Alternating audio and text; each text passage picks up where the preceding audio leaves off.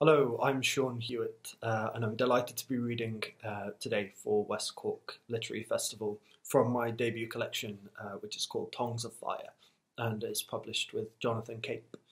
I'm going to read three poems for you today, the first of which is called St. John's Wort.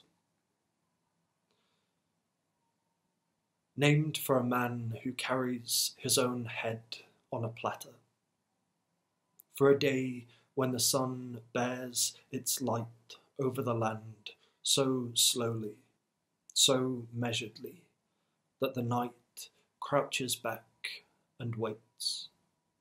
A token of love, of patience, of the will to lift the mind outside oneself and let it rest, let it heal.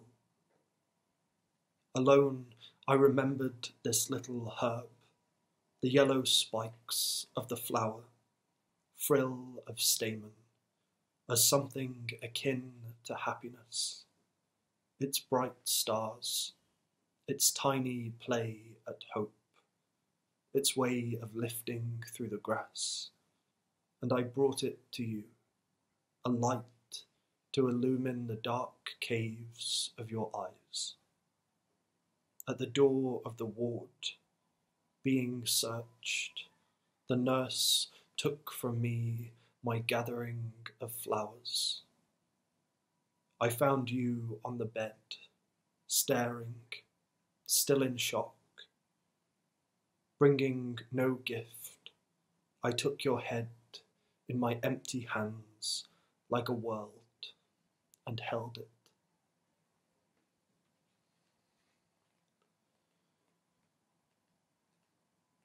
The second poem I'm going to read is called Vestige. And this poem came from a line in one of Gerard Manley Hopkins's journals.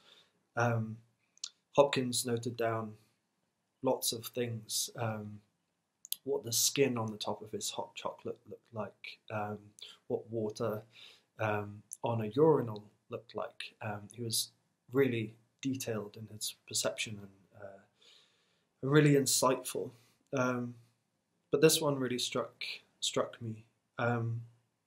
It's taken from the 12th of February 1870, and he wrote, "The slate slabs of the urinals even are frosted in graceful sprays." Vestige. A sash window blooming with frost. December morning, and ferns of it unfurling upwards, white feathers of ice, the ghost of a wing on the glass. From the bed, under heavy linen, we watched how slowly the structures of water unend themselves. Now, across the field, I see you crouching in rapture by the slate urinals, frosted in graceful sprays. Night, it seems, has fingered each effusion into a tree of white crystal. I hear your cry leap, then echo. Inside me, the water branches. The world rings like a glass, and my body rings in the world like a glass.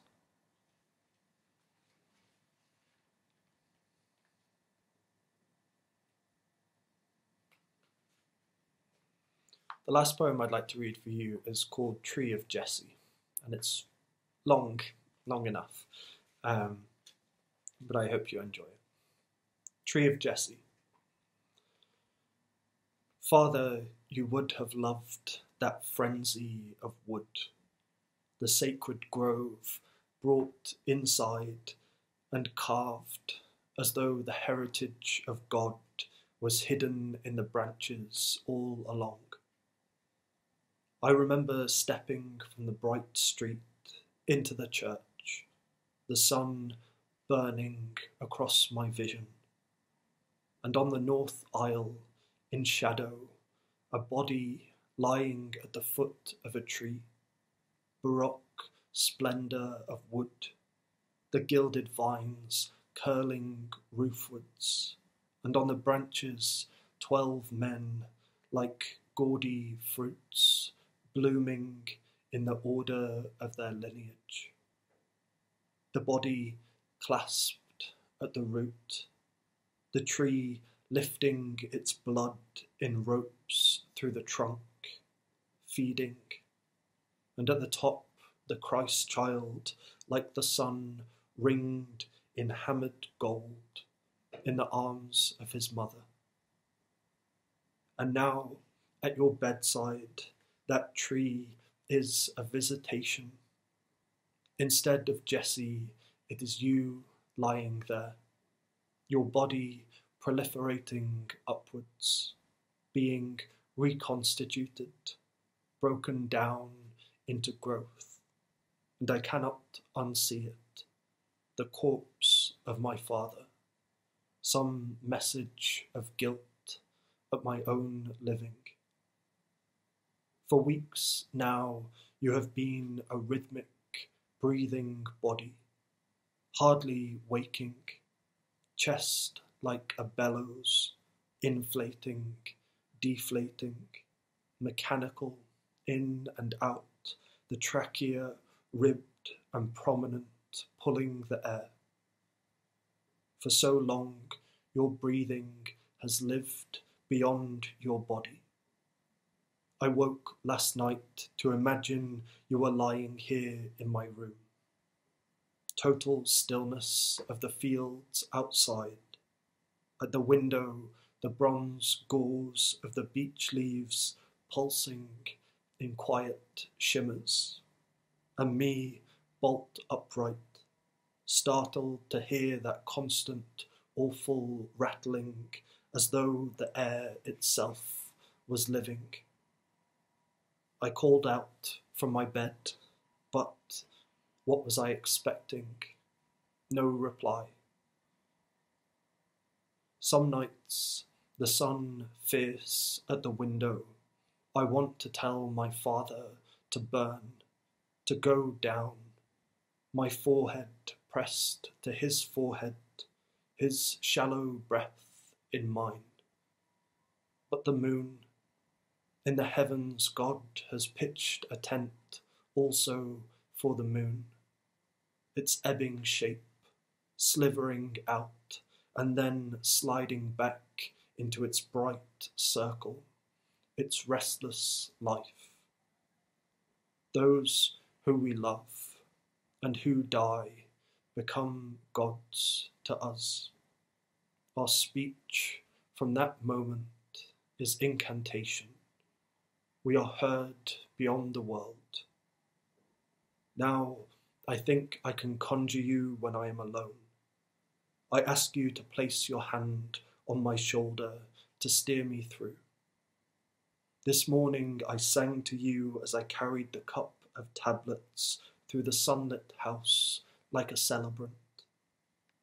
In your dream you told me I was riding my bike along the cinder path, my headlight powering through the tunnel of trees, and I felt in that moment the privilege of being alive in your mind, to have been remade beyond myself and beamed out in the flickering room of your sleep. You are not leaving, I know, but shifting into image. My head already is haunted with you. I have become a living afterlife. All images return to you, the body at the root of my branching. And later, a silver birch in the churchyard, set apart from the mock orange, its blousy heads unpicking their blossom in the wind. Almost a wedding, 2 plots down from where you will be buried. The skin of it scarred with diamonds, catching at dawn the pink fire of the sun, and the body at its feet, the white roots moving towards it in the earth. May I always wake on that image, the eastern pyre, the bands of light and shadow ascending the trunk until the birch leaves flash, heaven silvered on the underside like 1,000 doors, and know that a soul is passing through. Thank you very much.